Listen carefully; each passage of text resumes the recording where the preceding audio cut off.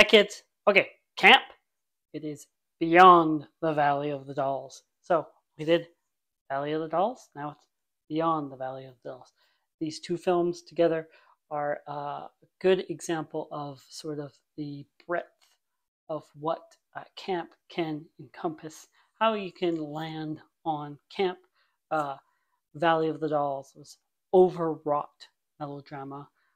This one is intentionally making fun of that overwrought melodrama. So this one, directed by Russ Myer, who I mentioned, talked about in Faster Pussycat Kill Kill.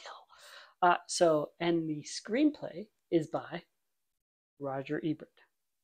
That's right, Ebert.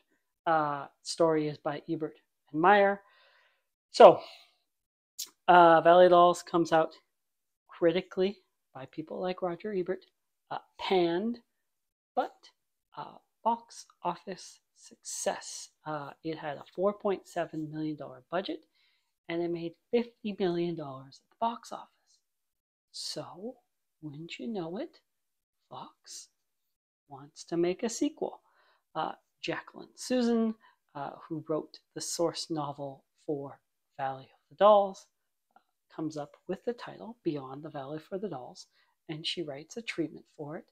And it's pretty much decided that everyone will return, same screenwriter, same director, all the stars, except, of course, Sharon Tate's part will be recast because Sharon Tate was murdered by the Manson family.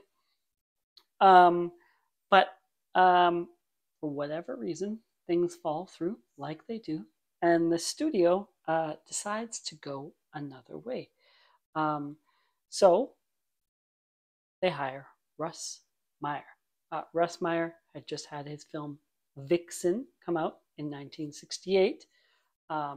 It was an X-rated film. If you know Russ Myer, you're shocked, I know. But it had a budget of $73,000, and it made $8 million at the box office.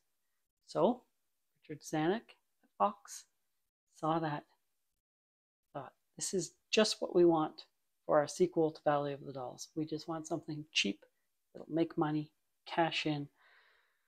So he hired Russ Myer for that purpose, to make a cheap picture. So because they were already on a pre-announced timeline, Myer and Ebert got to rush into things. They got to hurry because Fox has already said, hey, 18 months from now, this film is coming out. They got to go. They got to move. So they write quickly.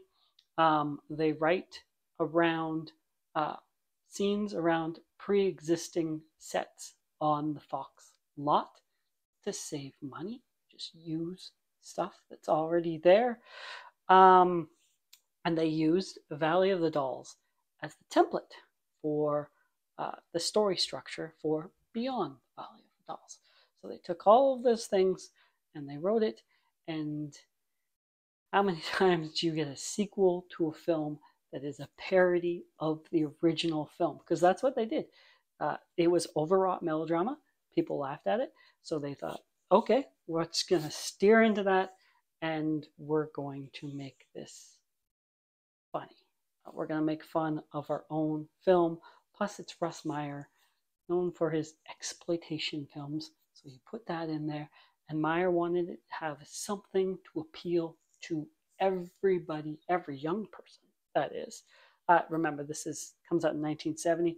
Hollywood is changing. That's how only in 1970 could you have Fox give the keys to a major production, give it to Russ Myer, and first-time screenwriter Roger Ebert. Yeah, and it was so much so the cast wasn't sure during filming if the dialogue was to be played serious or not. Russ Myer directed it as if it was serious. Ebert was of the opinion that if you let anyone know that it's a joke, ruins the joke.